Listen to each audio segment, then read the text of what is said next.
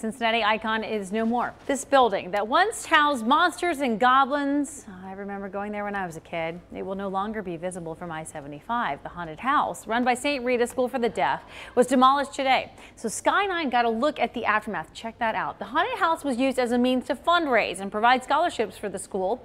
The former farmhouse was renovated in 1977, and man, did it scare tri-staters for decades. It's a lot of good memories, and so, I remember standing in the long lines with my friends, going through the house, getting scared. I remember Dracula and Frankenstein, all those fun things, actually, but they're all great memories. I have many as well. The haunted house closed in 2015 because there were simply too many repairs that were getting really expensive. So if you're interested in holding on to a piece of history, bricks from the house will be available for purchase.